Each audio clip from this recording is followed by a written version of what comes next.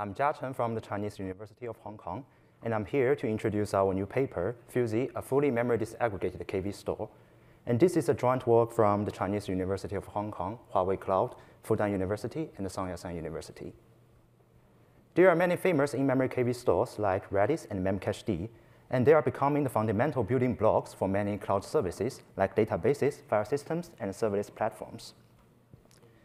Existing in-memory KV stores are built on monolithic servers, where clients send network requests to the storage server, and they rely on the server CPU to execute the KV operations to access or modify the KV pairs. However, due to the adoption of monolithic servers, the CPU and memory resources are coupled on a single machine, and hence, existing in-memory KV stores suffer from the resource inefficiency and elasticity issue inherited from the monolithic server architecture. So the disaggregated memory architecture is proposed to attack this issue. It decouples the CPU and memory resources from a single machine into two independent resource pools. The compute pool holds a large amount of CPU cores and a small amount of DRAM to serve as runtime cache. The memory pool holds a large amount of DRAM and a small number of CPU core to do some management tasks, like network connection establish and to manage memory. Since the memory and the compute resources are decoupled, the resources on DM can be allocated arbitrarily, and hence, applications on DM can be more elastic and resource efficient. However, building KV stores on DM is difficult because the compute power on the memory nodes are too weak to conduct the data and the metadata management. So existing approach proposed a semi-disaggregated design to attack this issue. They store KV pairs on the memory node, but retain the metadata management on monolithic servers. So to execute search operations, clients first use RPC request to find the address of the KV pair, and then use a one-sided RDMA read to fetch the data from the memory node. To execute update, insert, and search operations, clients first use RPCs to allocate the memory block from the metadata server, and then use a one-sided RDMA write to write the data to the memory node, and finally, use RPC to update the index stored on the metadata server. However, such a semi-disaggregated design still cannot fully exploit the hardware benefits of the DM architecture because the metadata management still relies on monolithic servers, and many resources still have to be allocated to this metadata server. And in our experiments, we find that at least 6 additional CPU cores and 1 additional RDMA network interface card have to be assigned to the metadata server until it is no longer the performance bottleneck. So it is natural for us to ask a question. Is it possible to build a KV store that lets clients directly manage this metadata?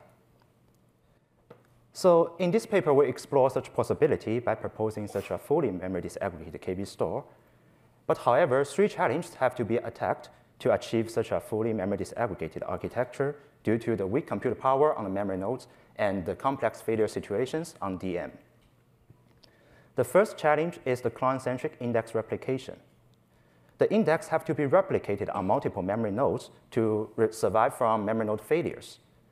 Strong consistency is the most widely adopted correctness standard for replication. However, existing replication approaches are designed for monolithic servers. They assume that each data replica is exclusively managed by the CPU of a storage server, and they heavily rely on the CPU to execute replication protocols. However, such an approach is infeasible on DM because the compute power on memory node are too weak to execute this replication protocol on data paths. The second challenge is the remote memory allocation. The major problem is where to execute this memory management computation. There are 2 possible approaches on the fully disaggregated setting, the client-centric approach and the server-centric approach. The client-centric approach stores the memory management metadata on memory node and let clients to use one-sided RDMA verbs to modify them to allocate memory spaces. However, since the memory management metadata are shared by all clients, clients' accesses have to be synchronized. So such an approach suffers from the high synchronization overhead on DM. The server-centric approach uses the weak compute power on the memory node to manage this metadata. And such an approach is also infeasible because the compute power on memory nodes are too weak and will be easily overwhelmed by clients' allocation requests. So neither clients nor memory nodes can efficiently allocate remote memory. And finally, the last challenge is the metadata corruption. Since compute nodes in the compute pool are unstable, clients may crash at any time. And in existing semi-disaggregated KV stores, the metadata are managed by the CPU of the metadata server. So in this case, when a client crashes when executing KV operations, the CPU of the metadata server can still execute these update operations. Hence, the metadata are not affected by the client failures. However, in the fully disaggregated setting, clients directly access and modify this memory node metadata. So when a client crashes in this situation, the metadata can be corrupted because the crashed client maybe partially modified it. And even worse, other clients can still access this corrupted metadata with one-sided RDMA verbs, and this will compromise the correctness of the entire system. So to summarize, 3 challenges have to be attacked to achieve a fully memory disaggregated KB store, which are the client-centric index replication, the remote memory allocation, and metadata corruption. We propose FUSEE, a fully memory disaggregated KB store, to attack all these 3 challenges. FUSEE consists of clients, memory nodes, and an additional master. The client executes KV operations in the memory pool with one-sided RDMA verbs. The memory node stores and replicates the hash index, the memory management metadata, and KV pairs. And finally, the master is an additional cluster management process responsible only for initializing the whole cluster and recovering data on failures. A client-centric index replication protocol named Snapshot is proposed to efficiently replicate hash index among multiple memory nodes. A 2-level memory management scheme is proposed to address the challenge of remote memory allocation. And finally, FUSEE uses an embedded operation log scheme to recover the corrupted metadata on client failures. For the hash index, FUSEE used race hashing, a one-sided RDMA-friendly hash index structure proposed in previous work. It contains multiple 8-byte slots, with each contains a pointer pointing to the location of the KV pair, the length of the KV pair, and a fingerprint that accelerates search operations. And it uses an out-of-place modification scheme for KV updates.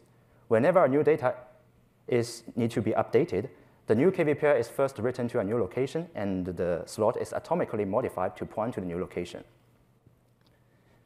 And FUSEE adopts the snapshot replication protocol to replicate race hashing among multiple memory nodes. As shown in this left figure, multiple clients may simultaneously read or write the same replicated hash slot in the fully disaggregated setting. So 2 problems need to be addressed to achieve strong consistency. First, how to protect readers from reading incomplete values caused by concurrent writes. And second, how to efficiently resolve write-write conflicts among clients.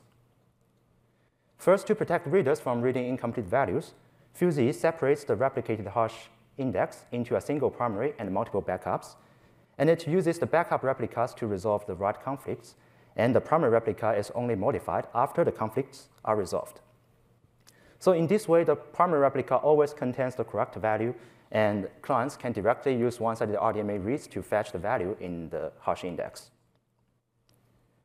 And then, to efficiently resolve write-write conflicts among clients, FUSEE first leverages the out-of-place KV modification character of race hashing, where conflicting clients always write different values because these values are pointers pointing to different locations. And then it uses a last writer wins conflict resolution scheme that defines simple rules on the client side to collaboratively decide a last writer. Here is the write process. First, clients use RDMA reads to fetch the value in the primary slot. And then all clients modifies all the backup slot by broadcasting RDMA compare and swap operations with the value in the primary slot as the expected value and the value they propose to modify as the swap value. And on receiving this compare and swap, the RNIC on the backup slot will compare the value in the slot with the expected value in the request and modify the slot only if these 2 values match. And since all the slot initially contains the value in the primary slot and all the clients modifies to different value, each slot can only be modified once, and the value will be fixed afterwards. And meanwhile, clients will receive a return value from the cast operation, which is the value before the slots are modified. And the clients can use the return value to perceive the values in the backup slots by simply replacing the original value to their proposed value as shown in this step 3. Then FUSEE defines 3 simple conflict resolution rules on clients to decide the last writer.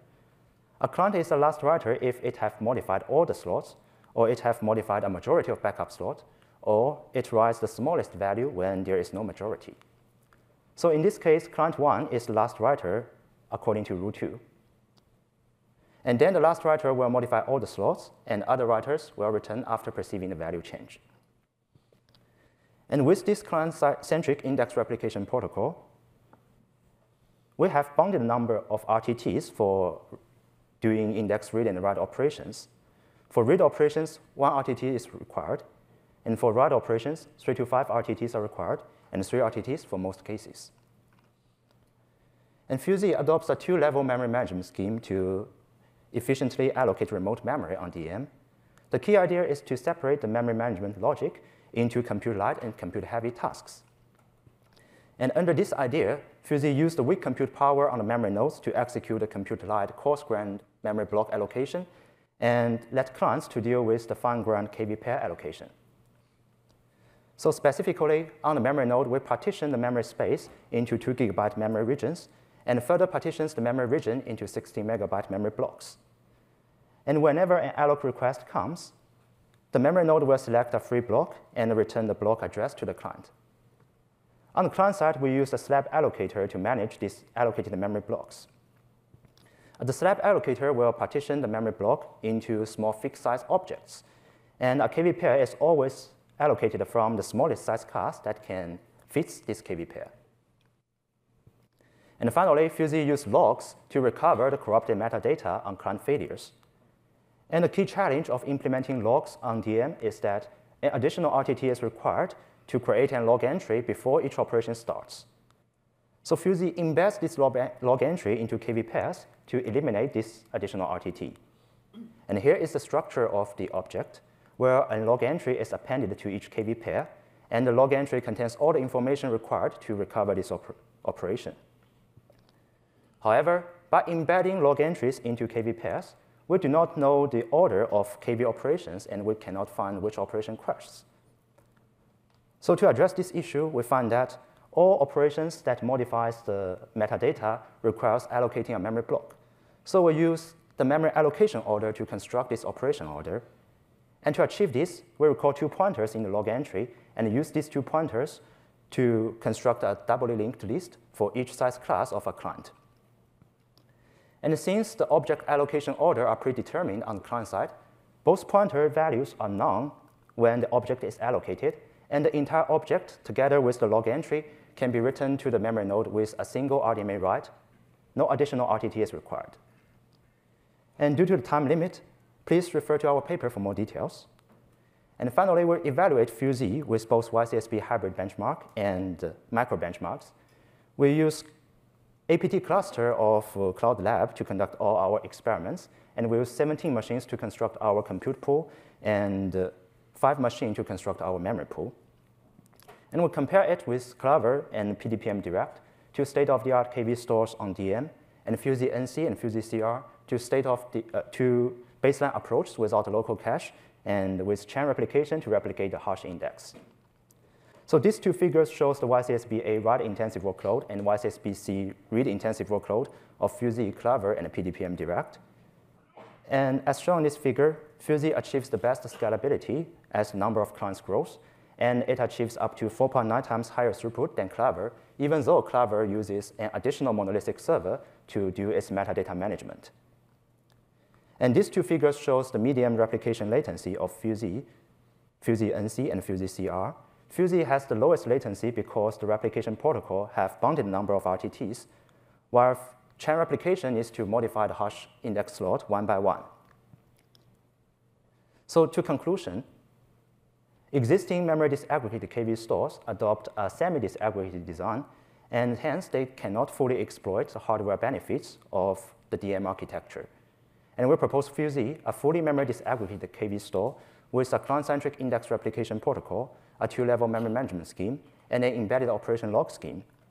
And our experiments show that FUSEE achieves up to 4.9 times in YCSB hybrid benchmarks with less resource consumption compared with existing approaches. Thank you, and questions are welcome.